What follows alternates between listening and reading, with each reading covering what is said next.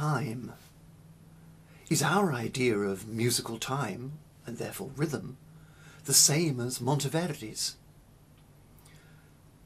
At first we might think that time is one of those essential concepts that has always been understood in a similar way. But Einstein completely changed the scientific view of space and time with his ideas about relativity. Most of those ideas, to say nothing of the more advanced ideas that have come along since, in the writings of Stephen Hawking, for example, most of these ideas seem very paradoxical, rather counterintuitive to most of us. So even 20th, not to mention 21st century time, is a little bit strange for most of us. We're much happier with Newton's idea of absolute time, time like a river that flows steadily in one direction, time as an absolute scale against which we can measure whatever we want to measure, the movement of the stars and planets, the speed of a piece of music. Newton wrote his Principia in 1687. So it's fairly certain that his idea of time, that we are so comfortable with, is not the idea that Monteverdi had around the year 1600. In that earlier period, the philosophy of time was essentially derived from Aristotle, the idea that time is a number of change in respect of before and after. So when we see something change, then we know that some time has passed.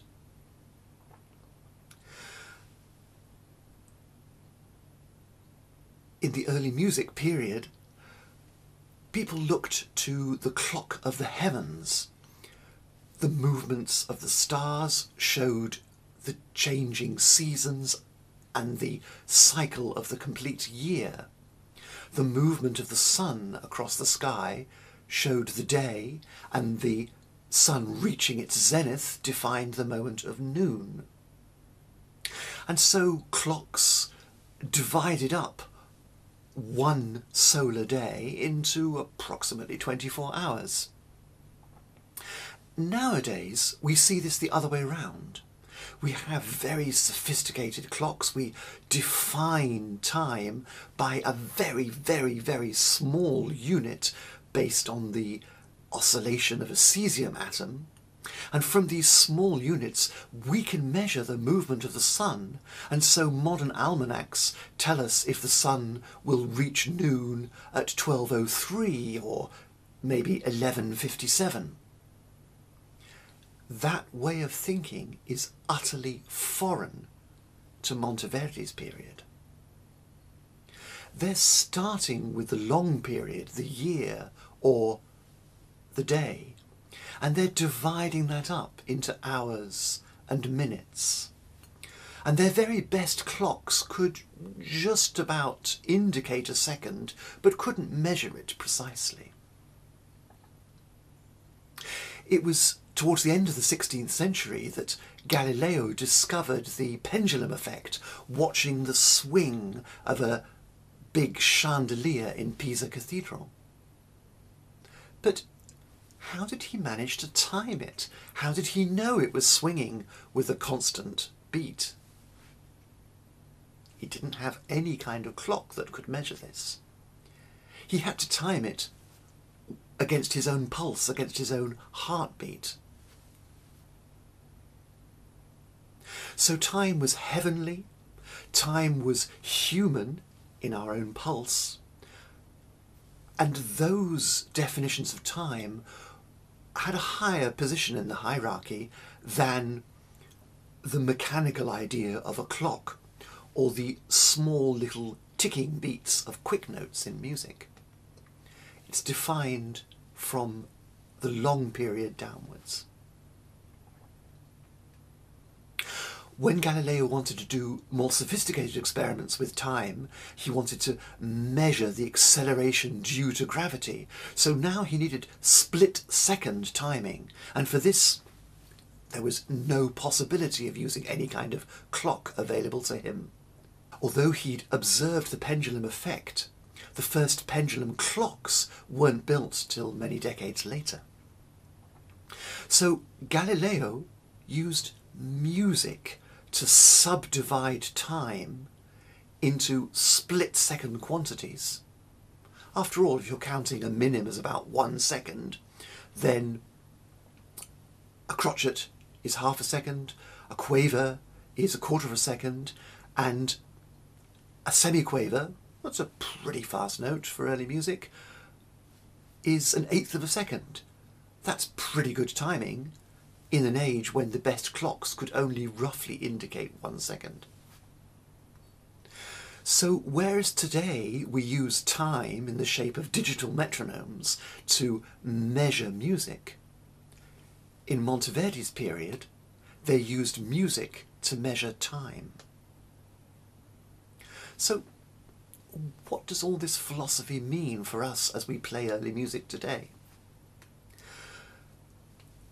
It means that we shouldn't worry so much about quantities in terms of time, and more about the quality of time. We can't really know exactly how fast a piece went because they didn't have a way to measure it.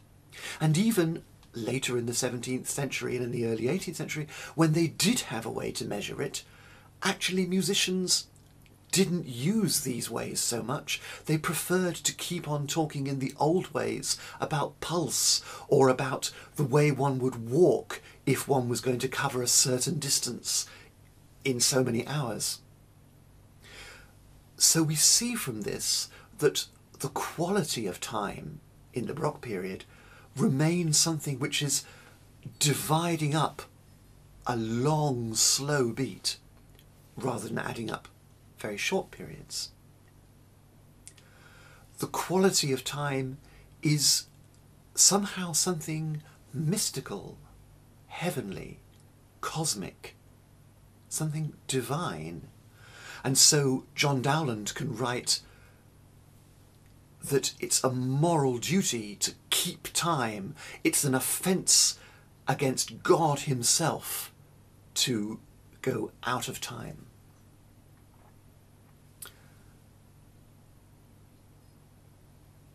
Time moves like the beating of your heart, a slow, steady beat. We can divide it up. 1, 2, 2, 2, 3, 2. In duple or in triple. 1, 2, 3, 2, 2, 3, 3, 2, 3.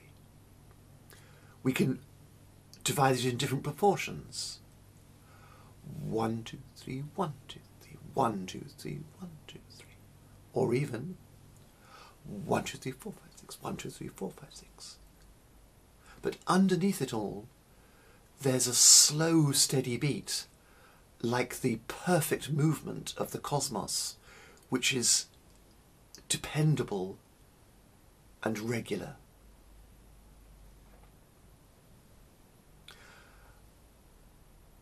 We don't have to assume that all those little subdivisions are absolutely equal. In fact, everything we read about the quality of time in the Baroque period tells us that they were not. There were good or important divisions of time and bad or less important divisions of time. So when we're dividing into 3, 1, 2, 3, 1, 2, 3, those 3 little units are not necessarily exactly the same. Probably the first is longer. So this is how time feels.